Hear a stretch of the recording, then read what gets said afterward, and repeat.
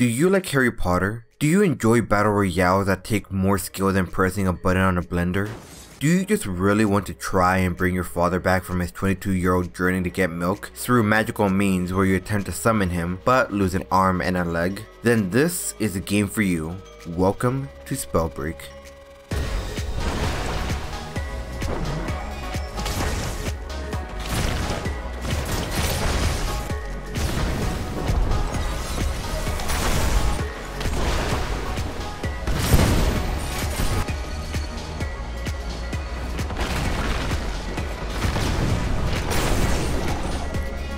Spellbreak is a battle royale, but the twist is that instead of guns that can blast you from across the map, you get spells that can inflict burning, shock, and instant anger at seeing someone fly away from you for the 5th time in a row. In this game, you can pick 1 out of 6 classes to play before you inevitably realize you hate most of them. These classes are Mountain Dew, AA Batteries, Ice Ice Baby, Hurricane Katrina, Flaming Hot Cheetos, and Complete Garbage. Each of them have their own kind of projectile that range from easily one-shotting people to being countered by anyone who can stay even a meter off the ground. They also have spells that can be used every few seconds that can be combined with other spells to inflict a wide array of hellfire upon war-torn countries. But just like in real life, it doesn't matter how hard you work towards something if you don't have the talent for it. So before starting a match, you can select 3 talents that give small or enormous buffs towards your character. These go from being able to run faster, to having a bit of extra health, to being able to not only see where the next circle and drops are, but also track any enemy in your area every 10 seconds? It really is obvious that some of these received a bit more leniency than others in the quality assurance department, but alas, I guess that's just a metaphor for how parents love one child over the others they have.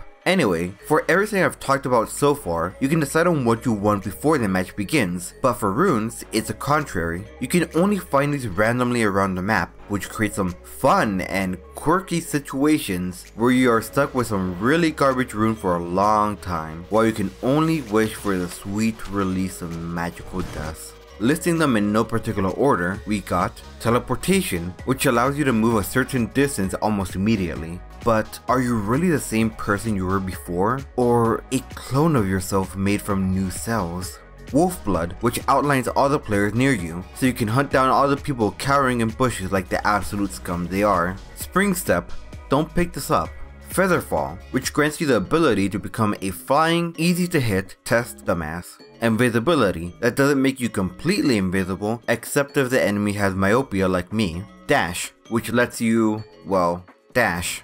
Shadow Step, aka the cooler dash because it does the same thing but also makes you invisible. Chronomancer, which lets you become Tracer from Overwatch. And Flight, which if I do see you abuse this to instantly escape in the middle of a fight, I have gotten permission from Proletariat to shoot you in real life.